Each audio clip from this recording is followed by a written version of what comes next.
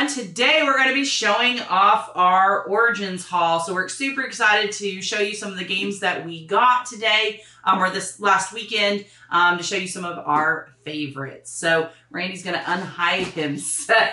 Hello, I'm here too. We got a lot. Yes, we came up with a lot more than we expected to come up with. You were like, oh, I only have like a couple that I'm going to look at. And then we ended up buying a lot more than what we anticipated. So out of this horde, what is the next we're going to play? Like the one you want to play the most? I don't know. There's so many good ones. All right, give me three. Give me three. You put me on the spot. Yes, I did. Yes, I did. I definitely want to check out Mobile Markets. Okay. This is the follow-up to Smartphone Inc., which we enjoyed. And looking forward to that. I think that review actually predates the channel. I think that was one of our reviews. It was one of our So we reviews. actually need to go back and do Smartphone again, and this might give us an incentive to do so. That one, I'm excited about Tumbletown. That was the last one we picked up at the convention. From Weird Giraffe Games. Yep, and we get to spend some time with Weird Giraffe, and they sent us home with several of their games, and we picked that one up because there was only three copies left. Like that's all they had ever until they do a reprint. So Rainey of course had to snag it, the exclusiveness of it all. So excited about that one. You got one more. What's your other one? So number 3 would probably be Cryptid Cafe, because this one was one that I had on my list to check out when we got there, and it's actually completely different from Cryptid, so I was surprised by that. It just uses the little creatures, but it's kind of like Root Beer Tapper. They're coming into your restaurant and they're asking for their orders, and if you don't get to them quickly, they get angry and they'll leave your establishment. So I like those kind of games. So those would be my top 3. So I've got 3 as well. And one of them I will dedicate to Sissy. So the one I'm excited for Sissy is Kids Chronicles by Quest for Moonstones, which is by Lucky Duck Games. We did end up picking that. They have 2 in their kids series. They're about to kickstart a 3rd, which we'll share in maybe a later episode. But yeah, so we ended up getting 2 of their games, and this one I'm excited for Sissy, so that one I'll dedicate to Sissy. The other 2 that are more for me is I'm actually very excited about the Stellar Elite. That seems right up. Again, this is another Weird Giraffe Games. This is kind of really the first time that we've been exposed to them, except for Fire in the Library. Fire in the Libraries. And so that was kind of exciting.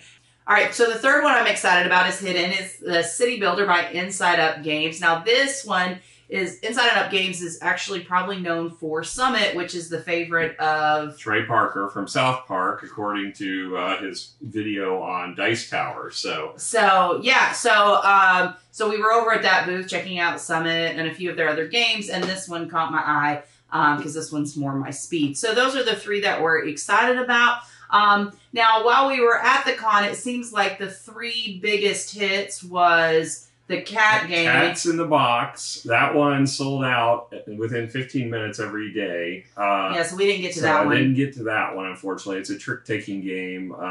That one, obviously the Tumbletown was popular. Mobile Markets was popular. And then the Gifts of the Tulips. Gifts of the Tulips I've seen mentioned. I don't know how popular it was, but it definitely was mentioned as a best of on some people's lists. A lot of them, they didn't have a lot of new releases, so there weren't that many. I mean, I think Mobile Markets is the biggest one I saw that was a new title.